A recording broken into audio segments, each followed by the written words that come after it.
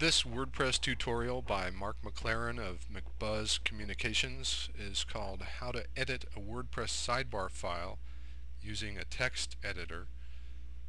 And this is considered an advanced tutorial because you're working with the text file sidebar.php from the WordPress theme. So in this tutorial you won't be using the dashboard for WordPress at all. You will be using a couple other of software programs, and I'll point those out because you need those to edit the sidebar file.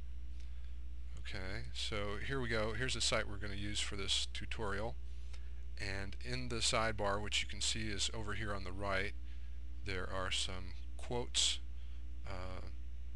excerpts from testimonials, and we're going to just replace this top one with some new text. So this theme actually has two different sidebar files. So you can see if I click on a link here, we get a new sidebar that looks different from the first, and that's a topic for another tutorial. But just so you know, you can do that. You can have more than one sidebar file or more than one sidebar. Okay, let's go grab the file that we need, and to do this we're going to use a software program called Fetch for the Macintosh. This is FTP software. FTP means File Transfer Protocol, and that's used to upload and download files to a website or a server in general. Okay, we're going to get this window out of the way here. Here is Fetch, and I've got it open. You can see the folders that contain this theme folder.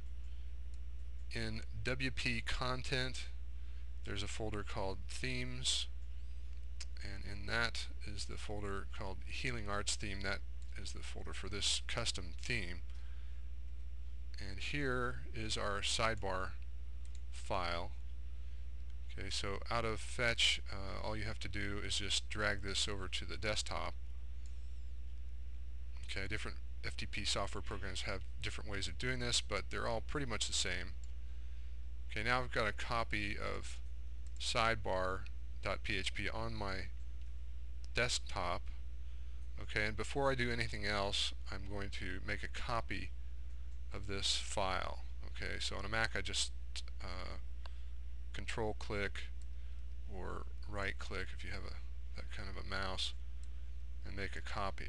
Okay, so this is our original without changes, and you should always be careful to make a copy of your original when you download it from the website so that you can hang on to that. Okay, you should do that with all of your files, but if you're just going to work on one, make a copy of the one. Okay, now I can open this up, and I am using here another software program called BB Edit, okay, which you can see. There's the logo. And this is very inexpensive text editing software for the Mac. I recommend it. And the best thing about this kind of software, text editor, is that you can see that it makes the different parts of your text file, although this is PHP, it will do the same for an HTML file. It makes them different colors, okay, the different features of the file. And text in this case, here's the what clients or what customers are saying, is all in black. Okay. Otherwise, what you have in just a standard text editor, I'll give you an example of this, is all in one color, black or whatever, and it's much harder to differentiate the parts of the file. Okay, it's not impossible, but it's easier with something like BB Edit.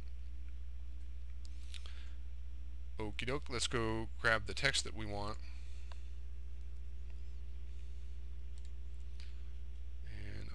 pull this right from here. Okay, this is the person that we want to use as our testimonial. So I'm just going to copy this, Control C. Okay, and as you can see, we're not in the dashboard at all, right? We're just using the text editor.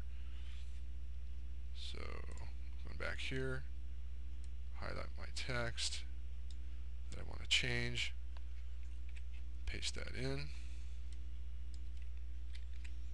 change that. So there's this long, this is called an anchor tag that appears before the quote, okay? And the actual quotation mark is sitting out here because I don't want that to be underlined when it becomes a link, when the rest of this thing becomes a link, okay? So that's the only thing I want to be have as a link, and that appears between the two anchor tags. Okay, go back to here and grab the name, copy that, come back and highlight the name in here between the two strong tags. That's what makes those or that name bold. Okay, and go back again, and rather than a location here we have 3-time Ironman triathlon champion. Okay, and I'm going to paste that in.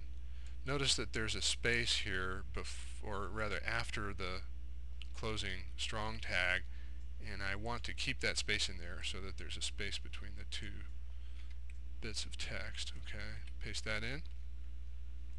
Good. Now I'm going to save. Okay, that file is saved now. You can go back. Nothing has changed on our site yet because we haven't uploaded our new file. So I'm going to move that out of the way.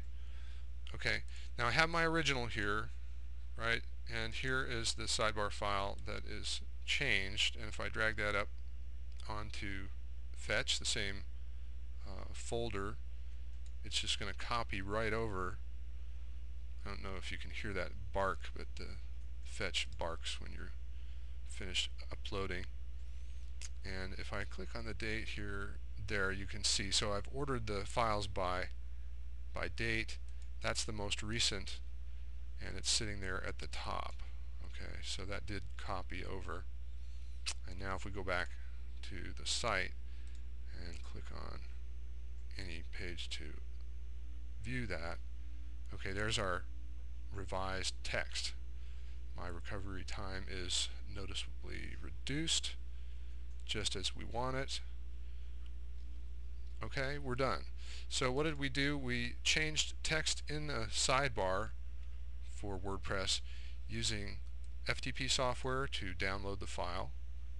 Always make a copy, backup, and then we used text editor to make the change, and then we uploaded the file back to the server using the FTP software, and we are done.